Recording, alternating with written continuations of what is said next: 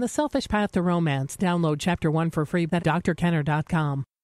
I know, it's me. I'm going through some changes. Well, welcome to the world. Things happen. Don't you think I'm going through a lot? Not like me. Oh, what? So now you're special? You're a special boy. You know, you may have some friends or family members who are serving in the military or who are over in Iraq or Afghanistan or who are even in maybe a different country. And what are the issues that face them? What are the concerns that they have? What are the themes that they have? And when they come home, what are the issues that are facing them then? With me today, I have Jay White. I heard him at a conference, How Will We Welcome Them Home? A conference on post-traumatic stress disorder and helping vets come home and make life easier for them. And he is a readjustment counselor at the Hartford Veterans Center. And I want to welcome you to the show today, Jay. Thank you. Jay, you want to talk a little bit about some of the concerns that the vets have. What are the common issues that you see a lot of the vets facing? Well, I tell a lot of them that I wish that they could sit in here and listen to everybody else because, many times they come in here and they feel like they're alone and that they're the only one with problems. But I think the biggest thing we see is people who aren't sleeping very well, and then right matching that would be anger issues. Off the top of my head, those are the two biggest problems that are facing the guys.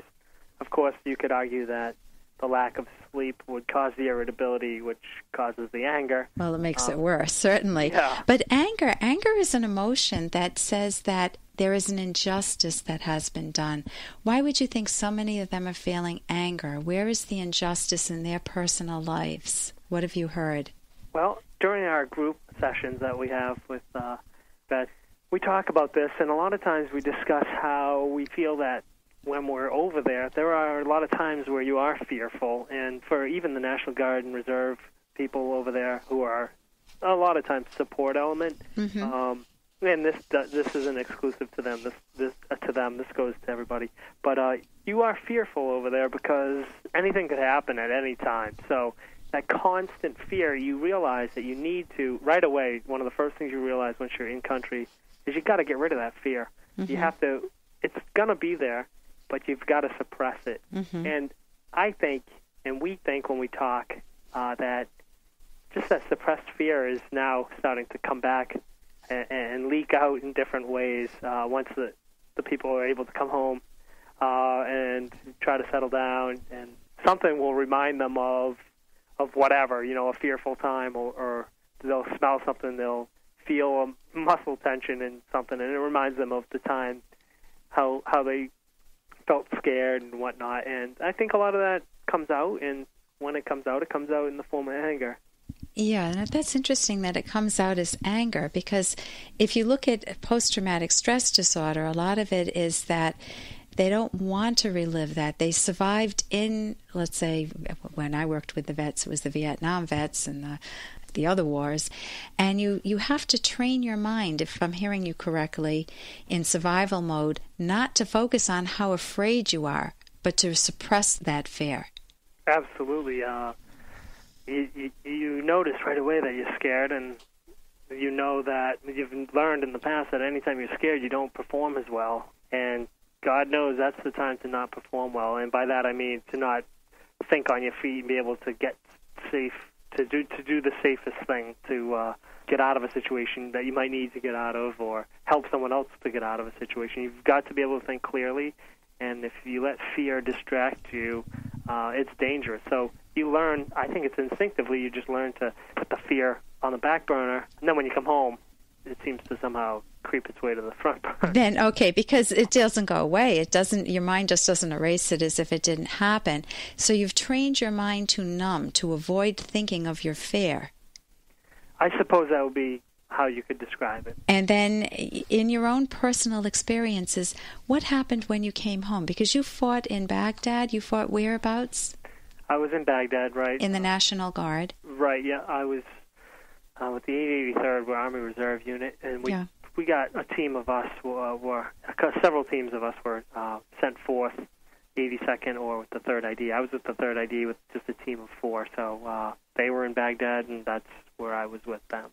And when you came home, how did that suppressed fear start leaking out? What did you observe in yourself that you're saying is normal? A lot of vets have said this in group therapy or privately to you. Anger was a big issue for me.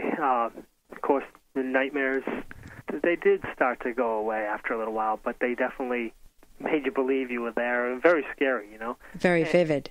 Very vivid, and just hyper-alertness.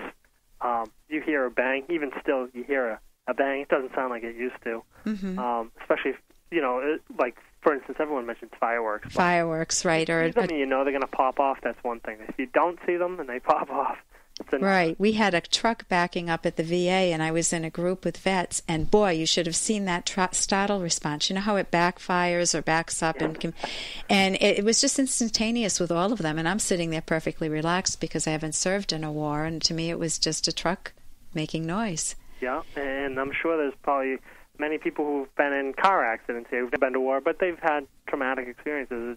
It's not that much different, Mm-hmm.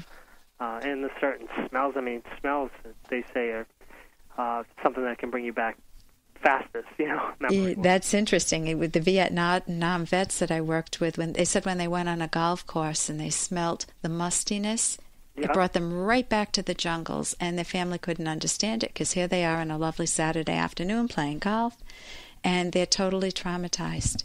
It's a different experience for them than for everyone else. You're a readjustment counselor. What advice would you want to give to the vets? You're the one that you're hearing that they're isolating, they're not sleeping well, they've got a lot of anger. What type of advice would you want to give them, especially for the vets who are afraid to get help?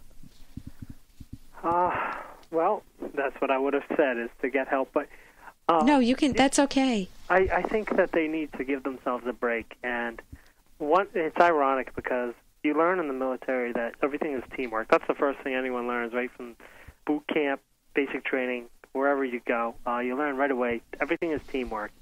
But it's pretty ironic how you come home and now you have to handle this. And the Vietnam vets and the Korean and World War II vets have proven that this stuff doesn't go away right away. Mm-hmm. So we need to look at what they've done. Let's learn from their mistakes. As veterans, looking at these other veterans, some of those guys needed to get help right away. So we shouldn't belittle whatever we did over there. And, a lot of the vets are so proud they think that, what I did wasn't compared to what somebody in Vietnam did, or, guys in Vietnam probably didn't compare to World War II and vice versa, whatever. Yeah. And they need to stop doing that and say, listen, I do need help. I can't do this alone. And get help wherever you can, if it's at a hospital or the vet center, just to be able to talk through your trauma. Yeah. Okay, I'm with Jay White today. Thank you so much for joining us. And if you're someone who's struggling very personally with this and you want to find new coping strategies for yourself, or you want to be able to identify the trouble signs within yourself early, go ahead, go to the vet center and see if you can speak to someone such as Jay White. Jay White's a readjustment counselor who can help you put your life back on track. Thank you so much for being with us today, Jay. Thank you. And I did a lot of family therapy with vets, and I just noticed it takes its toll on even the littlest ones in the family when Dad pulls back or when Dad's got unexplainable anger. So if it's Dad or Mom in this case, go get yourself some help. It's good for you, it's good for your own dignity, and it's certainly good for those you love. I'm Dr. Ellen Kenner, and you're listening to The Rational Basis of Happiness, and I love being with you, and I look forward to being with you again next week. My number, if you want to jot it down, is toll-free 1-877-DR-KENNER. That's 1-877-Dr. and my website's drkenner.com. Call 911, she's on the run. If you're all alone, pick up the phone and call.